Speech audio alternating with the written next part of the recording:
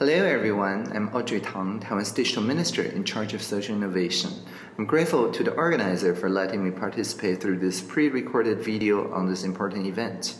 I'm also glad to be invited by Ramona from Share for Impact to welcome all of you to join the WiSE24 Women's International Showcase of Entrepreneurs Day in Taipei. Share for Impact is one team based here in the Social Innovation Lab. It's established the October 2017 through co-creation with more than 100 social innovators, in which was used to be an Air Force military zone. Now it is at the heart of Taipei, dedicated for the social sector.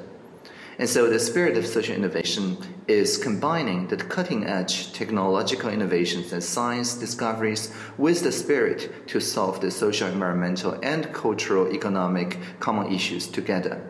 Anyone who works toward the global goals of sustainable development have the opportunity here to connect and create a better life together.